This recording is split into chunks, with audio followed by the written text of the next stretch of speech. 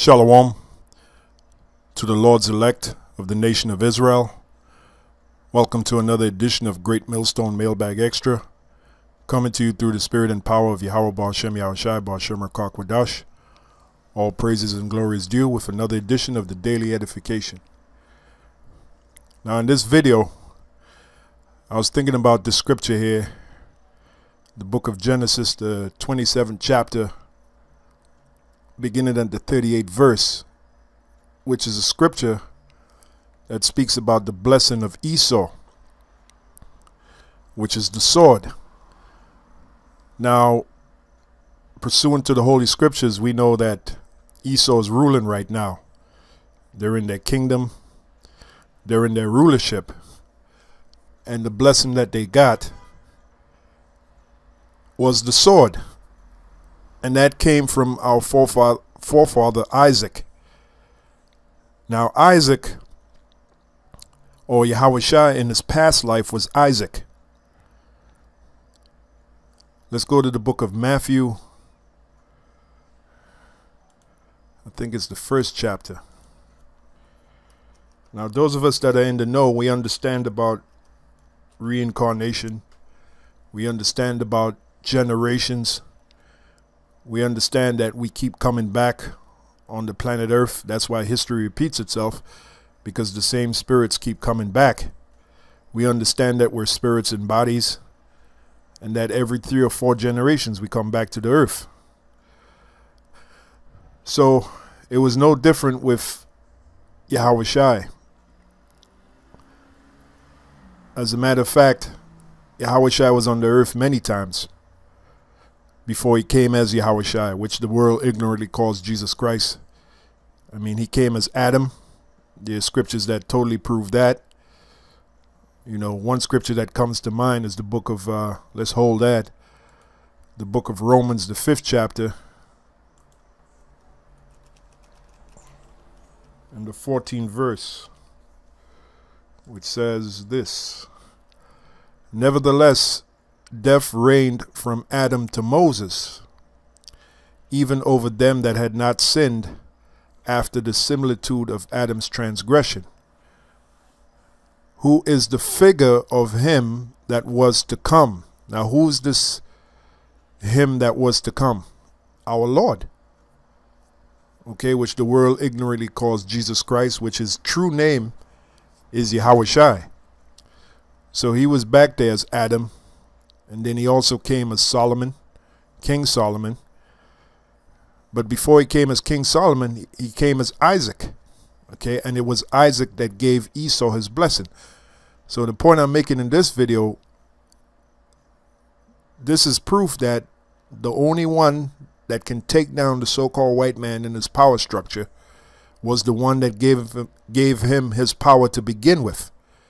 That being Isaac, which really is Yahushua. So Yahushua, as Isaac gave him his power, Yahushua as Yahushua is coming to take his power, take away his power. And that's the nature of this video. So now let's go back to Matthew, the 1st chapter. And of course, I'm not going to prove that Yahushua, which the world ignorantly calls Jesus Christ, I'm not going to prove it to everybody that he was Isaac. This is for the ones that are in the know. This is for the elect. As it is written, Romans 11:7, the elect have obtained it, meaning the understanding of the scriptures, the understanding of the mysteries, which reincarnation is definitely a mystery. It's really not a mystery to us that are in the know, that the Holy Spirit have revealed to, but to the majority of our people, it's a mystery. So, pursuant to Revelation 11:7, the elect have obtained it, meaning the understanding of the mystery, and the rest were blinded. Okay, that's Romans the 11th chapter, the 7th verse. Also, when you go in the book of Revelation, the 10th chapter, speaking on the mystery, which, like I said, one of the mysteries is reincarnation. You know, how generations work. You know, when you go in the, the 10th chapter, in the 7th verse, it says this: But in the days of the voice of the 7th angel represents the nuclear missiles. 7 means completion. The word angel means messenger. So the message this angel will bring is destruction, as in the nuclear missiles, also the chariots of the Lord, which are coming to bring destruction as well. So that is what is meant by the metaphor of the seventh angel. So in the days of the voice of the seventh angel, when he shall begin to sound, the mystery of the heavenly Father should be finished, as he have declared to his servants the prophets. There you go. So part of that mystery is the way generations work, the way reincarnation works. It's a mystery. It's a mystery to the majority of the Lord's people, and also outside of the Lord's people, which are the other nations. But he have declared that mystery to his servants, the prophets, and the prophets are back. That's a case of reincarnation right there. The same prophets that were back there prophesying, Isaiah, Ezekiel, Jeremiah, all these men are back in their respective generations. Hence the word reincarnation, which indeed, like I said, is a mystery, but that mystery has been declared to his servants, the prophets. We understand about that mystery. Let's go to the book of Amos.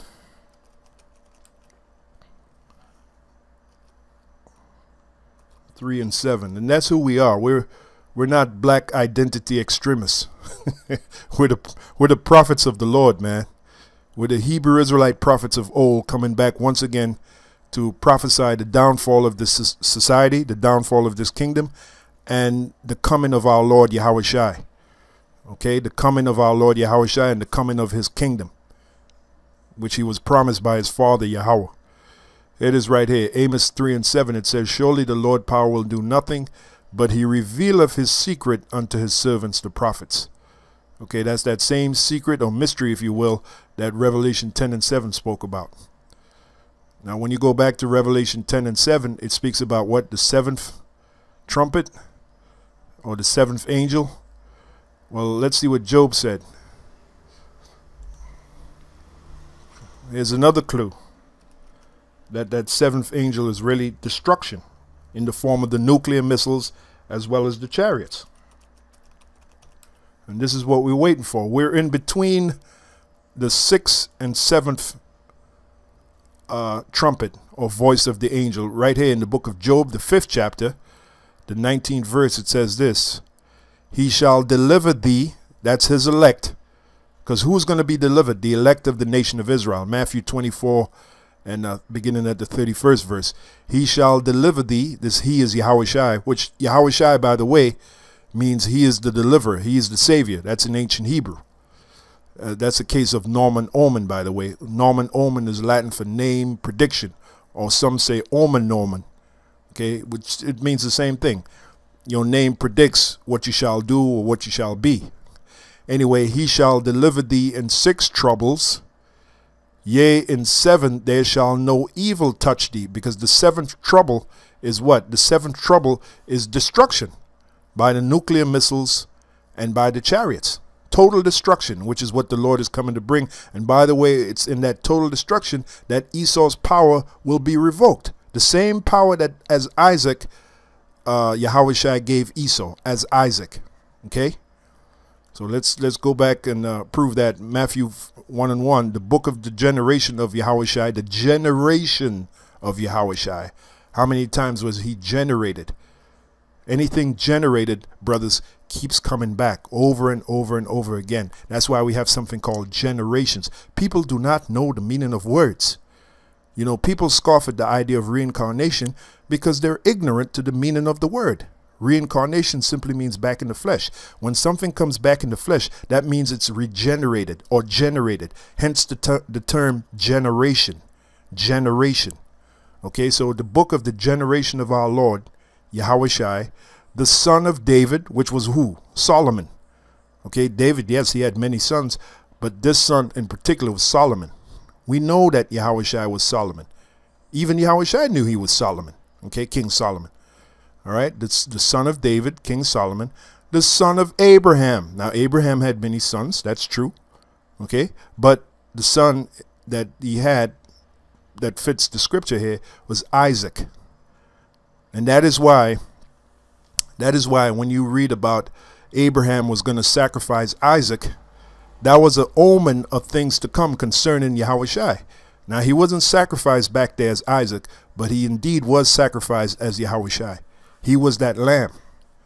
Okay, so when you read about the story of Abraham sacrificing his son Isaac, that was an omen of things to come, or was about to sacrifice, let me say it correctly, was about to sacrifice his son Isaac. That was the omen of things to come. Isaac being Yahushua. Okay, so that's another clue. All right, so there you go. Matthew 1:1, Yahushua, the son of David, the son of Abraham, meaning Isaac. So it was Isaac that gave Esau his blessing. Let's get to it. Genesis 27:37. And Isaac answered and said unto Esau, behold, I have made him thy Lord. And that would be his brother Jacob. Okay, because our forefather Jacob supplanted Esau out of his blessing, the real blessing that he wanted. He was supplanted out of it. Again, Norman Omen. Jacob means supplanter, which means to get over. Okay. Behold, I have made him thy Lord, and all his brethren have I given to him for servants. And with corn and wine have I sustained him. And what shall I do now unto thee, my son? So here's when Esau got his blessing from Isaac. Remember, Yahushua was Isaac back in the past. So it's only fitting that Yahushua would come back and take away the same power that he gave to Esau as Isaac. Okay? and you know what that means? That's a complete circle. A complete circle. And we're heading to this in this generation, man. We're heading to that complete circle in this generation. So this is a beautiful thing. Reading on, it says, the 38th verse, and this is proof that no so-called black military group will take down Esau. Oh no. Yahushua was the one that gave him the power. Yahushua is the one that's going to take him down dramatically. Okay? Reading on, it says, and Esau said unto his father being Isaac, hast thou but one blessing, my father? Bless me, even me also, O my father. And Esau lifted up his voice and wept. And Isaac his father answered and said unto him, behold, thy dwelling shall be the fatness of the earth, meaning the best parts of the earth Esau dwells in, Esau lives in. And you so-called Negroes, man, West Indians, Puerto Ricans, all the way down to you so-called Mexicans, you Israelites, you got to understand that. You got to understand that this man is in his kingdom. A lot of you marching for equal rights, you are totally lost. Okay, you do not understand the prophecies of the Holy Scriptures. It was prophesied that this man shall come into his kingdom, Esau, and rule and be blessed with the sword, which the modern day sword now is the gun. Back then it was the actual sword. That's why Christopher Columbus, whose real name was Cristobal Colon, that's why he was so successful with the sword. In his memoirs, he said he couldn't put down the sword for an hour in conquering. The reason why he was successful goes back to this blessing right here. The blessing that Isaac gave Esau. The blessing of the sword. Even King David said this.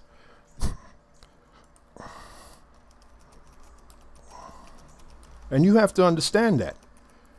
This so-called white man is in his kingdom, and he is the sword of the Lord. And we understand that here at Great Millstone. That's why we don't seek to have equal rights with the so-called white man in his kingdom. It's impossible, man. Two kings cannot sit on one throne. We are kings too. Okay, we are up-and-coming kings. But one king has to be booted off the throne and another king sit on. And that's what's getting ready to happen. When Yahushua comes, he's going to boot this so-called white man off the throne, revoke his power, and set up his kingdom on the planet Earth. Okay? Here it is right here, the book of Psalm, the 17th chapter, 13th verse. Arise, O Lord, disappoint him. Let me read that again. Arise, O Lord, this is what the Lord is getting ready to do. Our Lord Yahushua, he's getting ready to rise up. Him and an innumerable amount of angels, a company of angels, if you will. And they're going to come in something called chariots of the Lord, which the so-called white man calls UFOs. They're going to come back and invade the earth.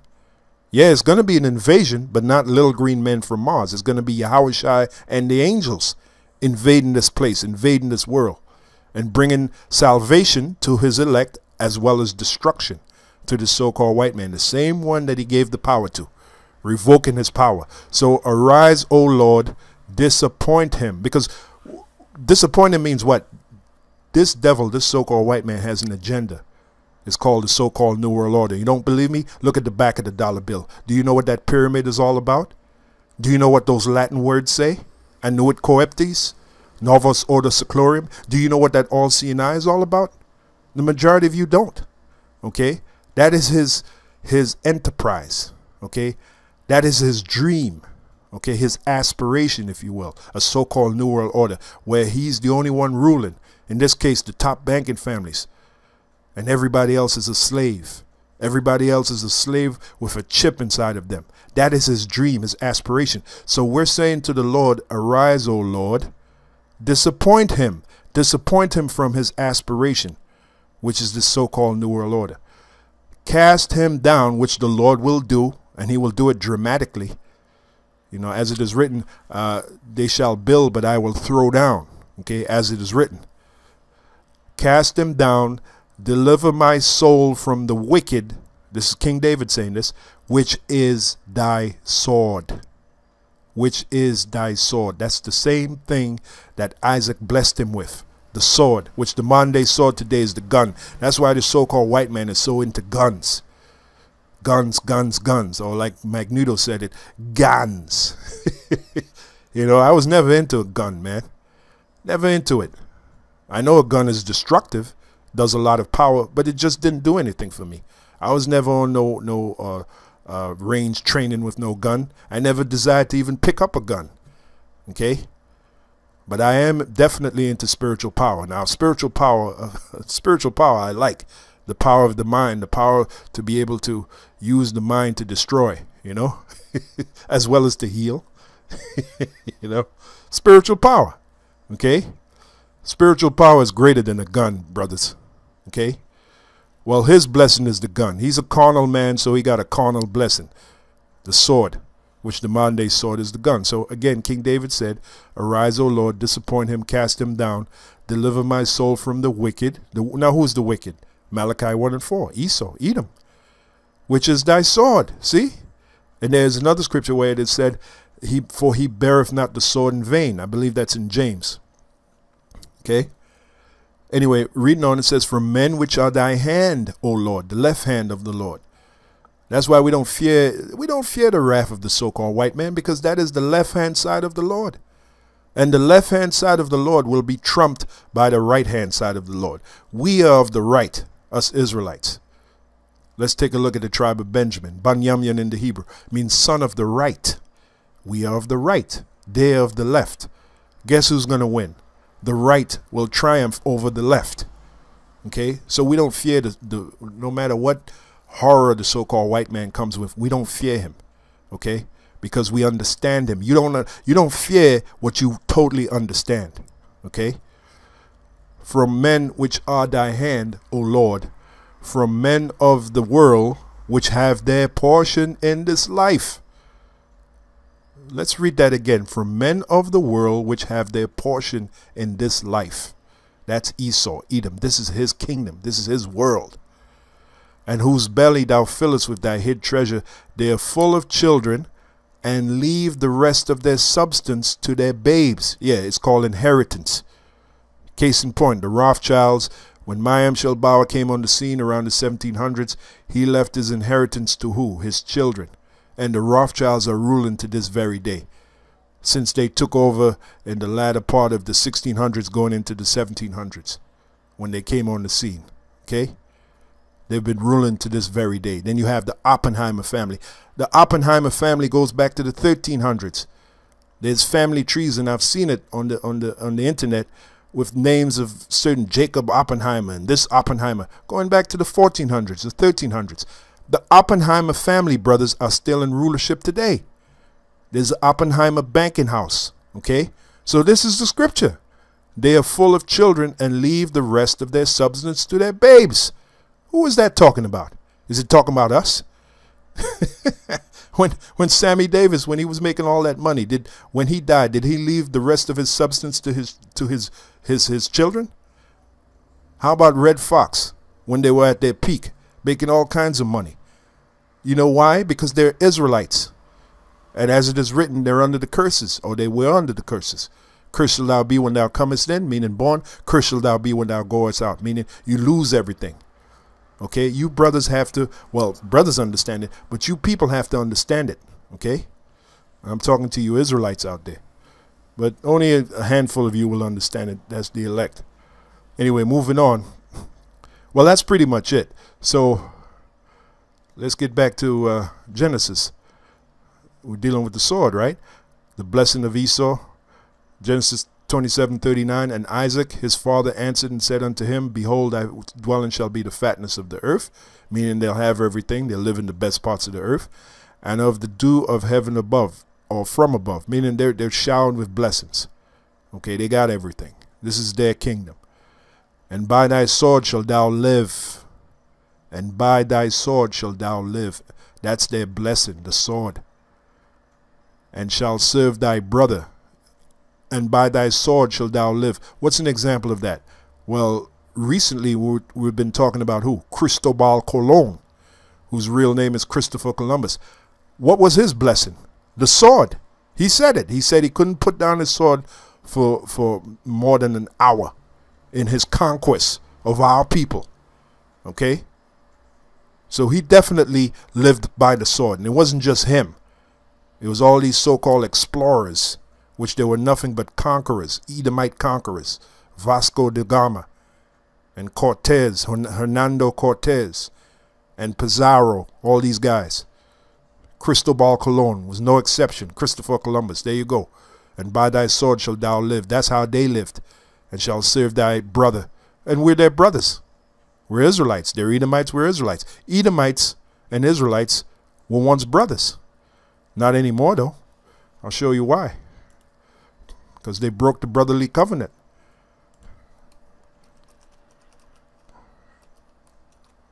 Book of Amos 1:11.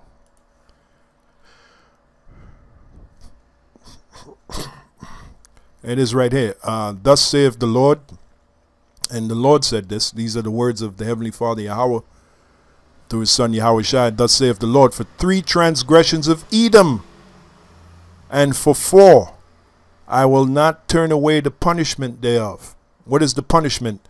Slavery. The Edomites are going into slavery underneath us. I will not turn away the punishment thereof, because he did pursue his brother with the sword. Is that word sword again? And did cast off all pity, and his anger did tear perpetually. What's an example of that? The conquest of Cristobal Colon. One example. Slavery, the slave trade. Another example. The example of Esau pursuing us, his brother, with the sword. And did cast off all pity, and his anger did tear perpetually. He tore our nation in two. Okay, he destroyed our nation. How about 70 AD? Our brother did that. Esau destroyed our temples, took our land, set our land on fire. I mean, I could go on and on and on of the atrocities of our brother Esau. He did pursue his brother with the sword, and did cast off all pity, and his anger did tear perpetually, and he kept his wrath forever. To this very day, he still has that same wrath. So much so that he wants to totally destroy us. And that's why Yahweh Shai has to intervene. That's why Yahweh Shai has to come back. So no more is he our brother. Okay? And Amos, the 1st chapter, the 11th verse, is proof of why he is no more our brother.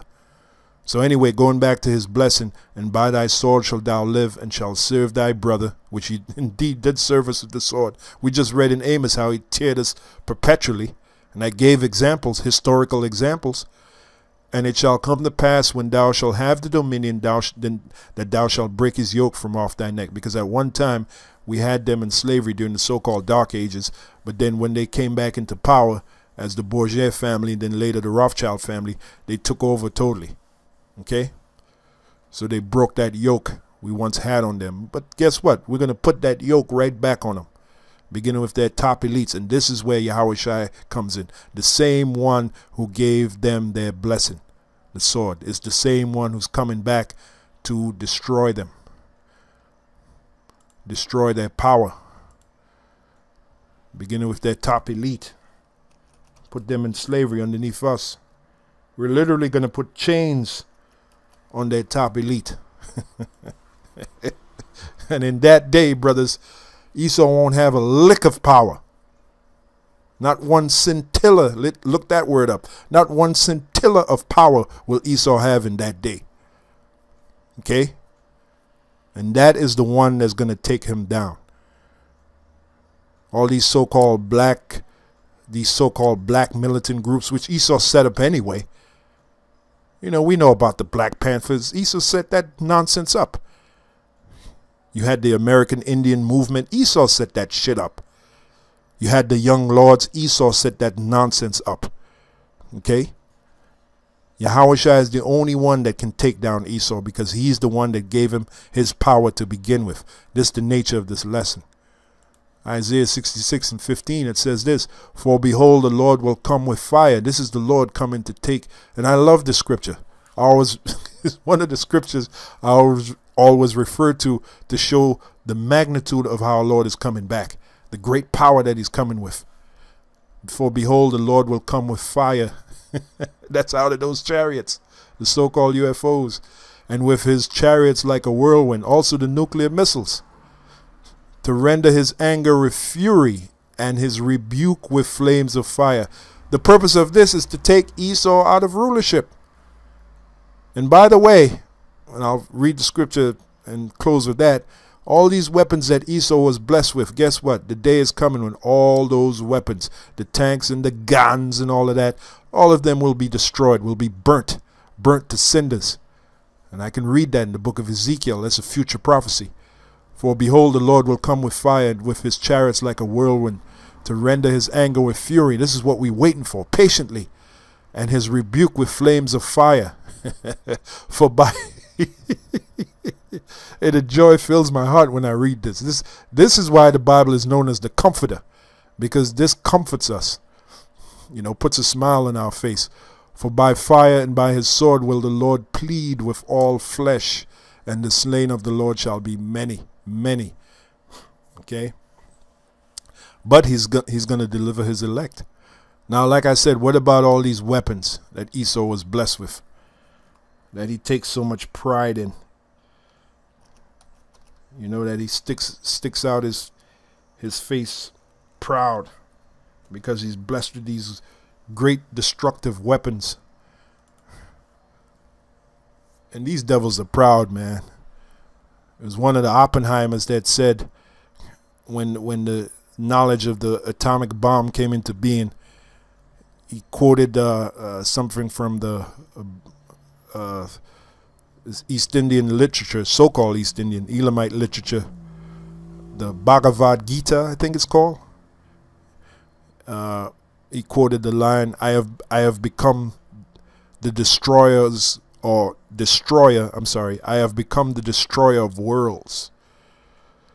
And that's Esau, man, proud, you know, the harbinger of death. Anyway, what's going to happen to all his weapons? Let's read it.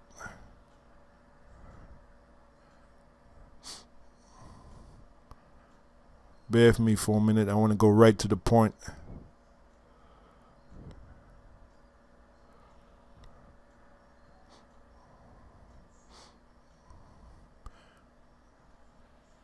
Because one of their first jobs, the top elite, will be burying bodies. Here's the proof on that. Ezekiel 39:14. "And they shall sever out men of continual employment." When you look that word up, employment means slave. That's what it literally means, slave. Employment means slave. Continual employment means continual slavery. And the day is us, the Israelites, beginning with the elect, will choose men of continual employment the men is all the other nations, starting with Esau, Edom, the elites, passing through the land to bury with the passengers those that remain upon the face of the earth. Now this is post-nuclear destruction, as well as the destruction the Lord is coming to bring. I mean, these bodies, they have to be buried. That's unsanitary to have bodies just laying around. They have to be buried. They have to be put back in the earth. Well, we ain't going to do it. Us Israelites ain't going to do it. We're going to have slaves to do that. And that's going to be one of the first jobs of the top elite, to bury bodies. And I'm reading it right here. This is a future prophecy. Passengers that remain upon the face of the earth, to cleanse it. Like I said, it'd be very unsanitary to have dead bodies laying around, all chopped up and hacked up. No, those bodies must be buried. They must be put back in the earth. To cleanse it, after the end of 7 months shall they search. So there'll be a period of time where there'll be a lot of digging going on to clean the earth. Now I want to get to the scripture where it speaks about the weapons. Let's see, I think I may have to pause the video to find it.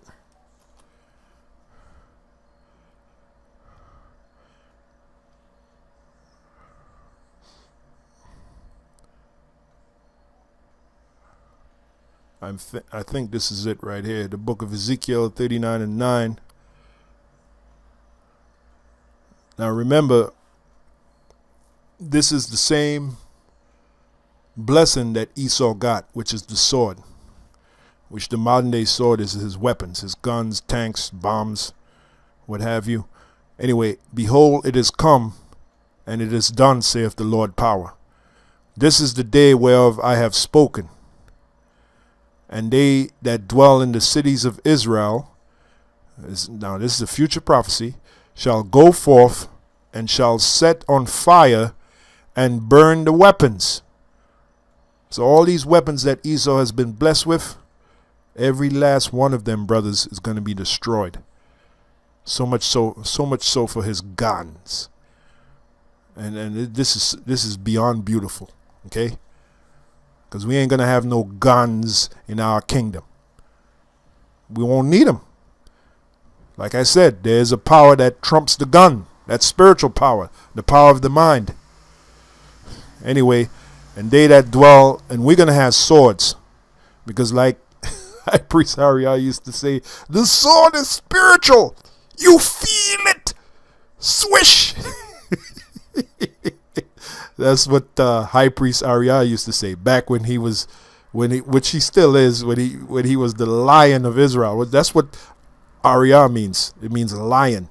And boy, that man back then, when he used to teach back on the island, 44th and Broadway, he was a lion, man. People on both sides of the street would stop and be mesmerized watching this man speak. And the Lord's going to raise him back up. Raise him back and put him back the same way, even better. Because he is definitely one of the men of the Lord. And I believe by faith that he is one of the 12. Okay? But, you know, I digress. Let me read this again, proving the point. And they that dwell in the cities of Israel shall go forth and shall set on fire and burn the weapons. The same blessing that Esau once had. Both the shields and the bucklers. There you go. The bows and the arrows, which are his missiles, his tanks and all of that. And the handstaves and the spears. And they shall burn them with fire 7 years. So there you go. So there's a day coming when all the weapons of Esau that he was blessed with by our forefather Isaac, which is Yahushua, there's a day coming when all these weapons will be destroyed, brothers. And that's going to happen in our kingdom. All right, so with that, hopefully you brothers were edified by this lesson. And I'll see you in the next lesson. To recap, the only one that can take down Esau is the one that gave him his power to begin with. And that is the Heavenly Father Yahweh through his son Yahushua. Yahushua gave him his power. Yahushua is coming to take back that power that he gave him. Revoke it, if you will.